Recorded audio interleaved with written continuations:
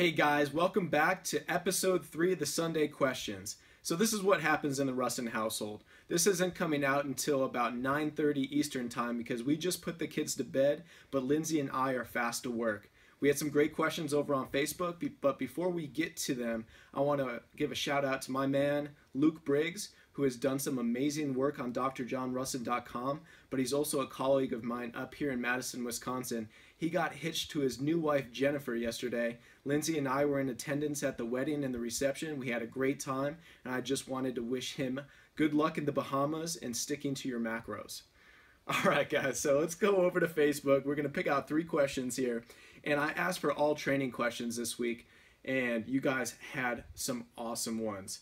Let's start out with Zach Adams. He asks, how would you go about designing a full body pre-workout dynamic warm-up? This is a great question because about 80% of my programs are off of body splits, so I'll split them with upper lowers or I'll split them with movement patterns, so it'll be a lower body emphasis, push emphasis, or a pull emphasis. But if you guys are only having a couple days a week, 2 to 3 days a week of training, it is more advantageous to get some full body workouts in. A couple different reasons for that, but just to get right to the question and answer, I would go a more extended workout. So I use the 6-phase dynamic warm-up sequence that brings you from foam rolling all the way up into CNS development, but spend at least 1 or 2 different moves in each of those 6 phases. So you can spend up to about 10 to 12 minutes just to make sure everything is getting prepped. Or if you only have, that 6 or 7 minutes that I have in that 6-phase dynamic warm-up sequence, you want to be prioritizing catch-all movements. So mobility drills, stretches that really stretch multiple segments at once. All right, let's move on to the next question here. We got one from Michael Mash. In reference to your latest T-Nation article, does direct arm work have a place in a beginner's program? Would someone that has literally never touched a weight in his or her life benefit from it, or would time better be spent elsewhere?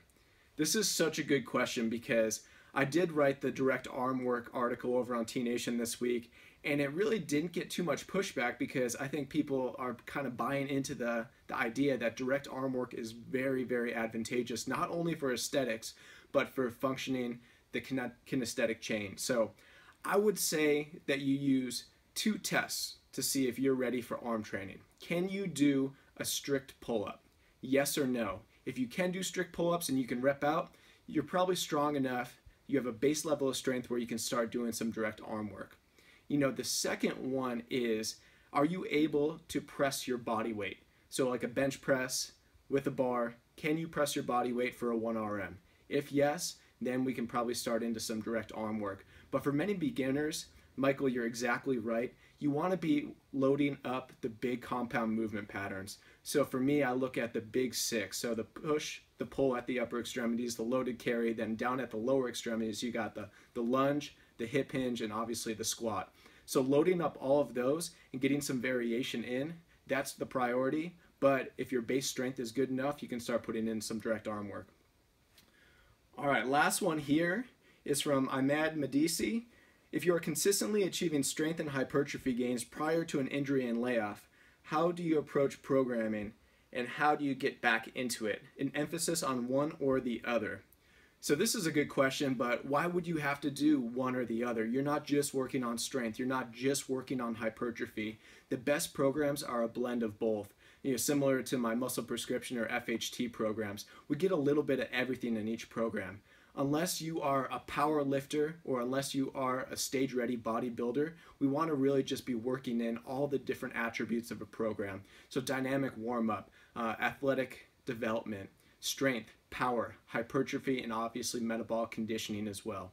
So I would say if I had to pick one, I'd be working in the hypertrophy ranges just so you can get back that mind-muscle connection. You can take down the load slightly and then work back up in a periodized fashion to get back into the strength and hypertrophy stuff.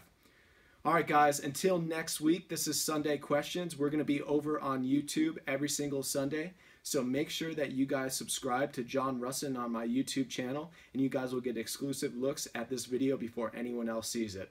Thanks, guys.